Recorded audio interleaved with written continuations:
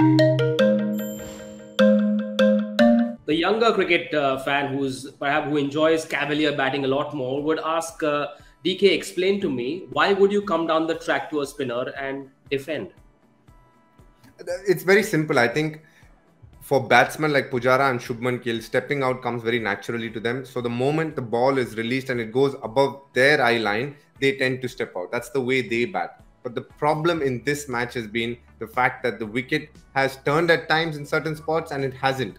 So you always tend to play for the one that turns and comes in, and the ones and that's what caused the downfall of a Shubman Gill, playing inside the line looking for the turn. Whereas with Pujara, he stepped out, ball was slightly further away from him, didn't have control, and touch unlucky, but he has gotten out like that when stepping out at times, and it does happen.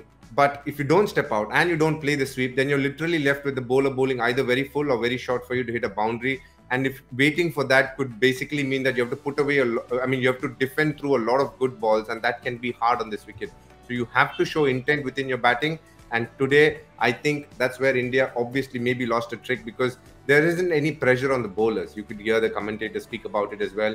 But the major problem for India is the fact that they want to trust their sweep shot. And this wicket, probably in the first innings, a couple of the senior players got out playing the sweep shot. So they're telling themselves maybe sweep isn't a great option because it is keeping low. So then the only other option is stepping out and using their feet. And that has led to the downfall of 2 dismissals today. So if it is keeping low, why then send Akshar Patel in at 4? He'd already bowled 16 overs on the trot. I think he bowled 19.2 overs when Bangladesh were batting.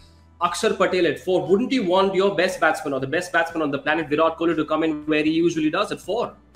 No, how surprised were you?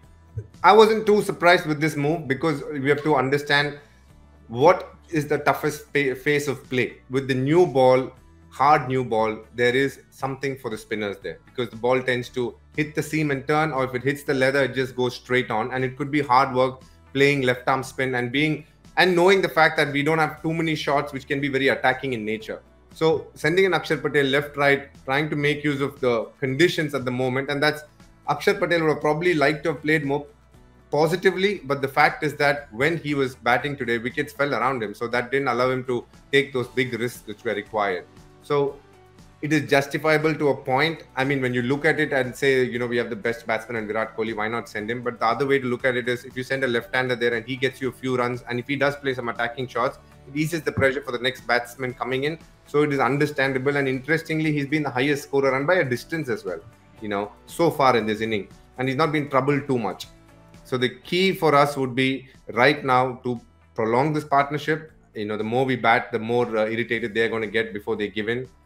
But we have Pant and Shreyas to follow, who are obviously much better players of spin and who can take on the bowling. So it'll be very interesting to see how India plays this tomorrow.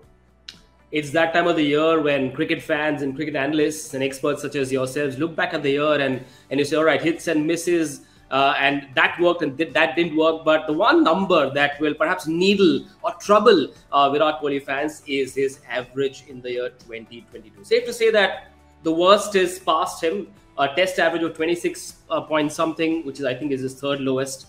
Safe to say that the worst is past him, and the next year is going to, see a different Virat Kohli who's going to bat like a bomb, like we know him. Yeah, I think it's been a tough year for Virat in Test cricket. He obviously had a tough time in the T20s and the IPL, but he obviously showed his form and class in the World Cup. But we can understand that it's been a tough year for him, and he's got a great series in Australia to show his class and stamp his class. But what's going to be interesting is, if India wants to force victories, they are going to, in many ways, try and play to their strength, which is to aid spin, which would mean playing a lot on turning tracks. And that is something India would be very, very realistic about for us to win test matches. And how is the batting going to counter that is going to be very, very interesting. Bangladesh will look back at that last passage of play and say, listen, hang on. Yes, we've never beaten India, but if our bowlers can do what they have, keep it tight, keep their body language right, keep asking questions, then it is possible to trouble India. I mean, to be fair, India has been vulnerable throughout the year, and that is a fact. In at least the ODIs and Test cricket, I think it's not been a great year for Indian cricket. Let's be honest.